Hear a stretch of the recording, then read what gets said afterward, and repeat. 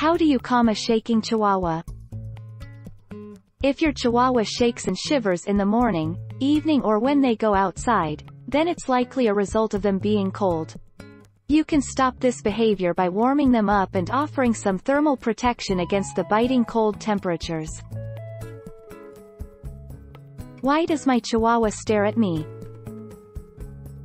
Your dog has a desire. One of the most common reasons that dogs stare is because they want something. This goes beyond simply wanting attention. Your pup wants something specific: to go potty, to be fed their dinner, or to go play fetch in the yard. Why do Chihuahuas cry tears? Chihuahuas don't necessarily cry when upset or frightened, but they will produce tears to lubricate their eyes, protect against foreign objects, improve visual clarity, and nourish their eyes with nutrients. Why do Chihuahuas pee everywhere? When a Chihuahua marks, this is due to a behavioral issue that causes him to want to claim his territory. If your Chihuahua is both peeing and pooing inside, this typically means that it is a potty training issue and not a marking problem. Why is my Chihuahua so mean?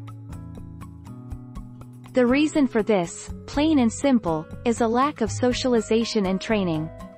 Chihuahuas are very loyal and protective little dogs. Those wonderful qualities can be channeled into very unwanted behavior.